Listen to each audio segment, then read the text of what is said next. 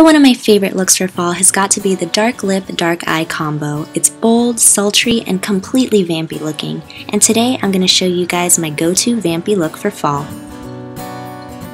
Starting by applying my Too Faced primer generously so our foundation has a nice base to stick to.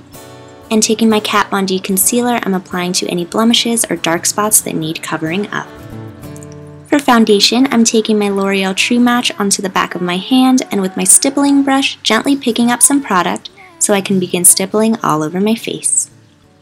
Now all that's left to do is blend, blend, blend so we have a nice natural look that almost looks airbrushed. Now I'm taking my Urban Decay primer potion and applying from lash line to brow bone so our eyeshadows appear true to color and last longer. Then I'm filling in my brows with a little bit of brown eyeshadow to even them out.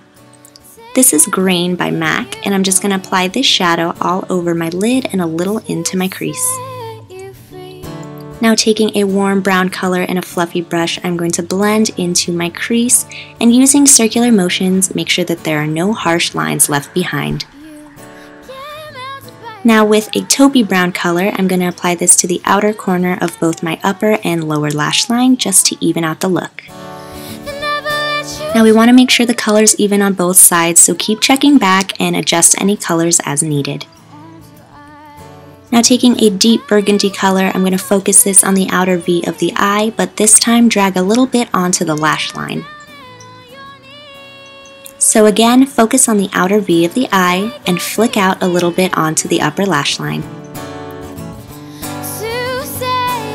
Now taking just a little bit of black shadow, we're going to line our upper lash line just to add to that smoky look. And with a bit of some orangey shadow, we're going to apply this above our crease just to blend everything together and really add some color to the eye. Lastly, we're going back into Grain and applying this all over the brow bone for a nice highlight that pulls the look together. So this is what your blended eye look should look like. And now taking my L'Oreal Tru Match Powder, I'm going to dust away any fallout and set my foundation into place. For liner, I'm just taking some black NYX eyeliner and making a thin line above my lashes, with a little bit of a wing at the end. Now it's time to prep for mascara.